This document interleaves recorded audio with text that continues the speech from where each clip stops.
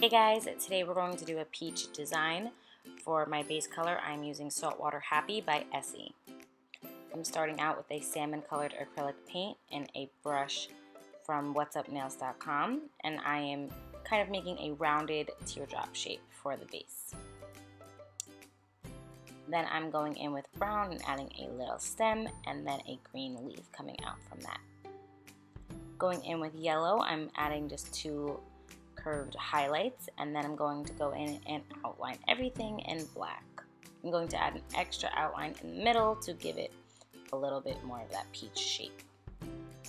Outline the stem and also the leaf. Wait a few minutes for everything to dry and then add top coat. I'm using HK Girl by Glisten and Glow. If you recreate this look, please tag No Swimming Inspired on Instagram so I can see.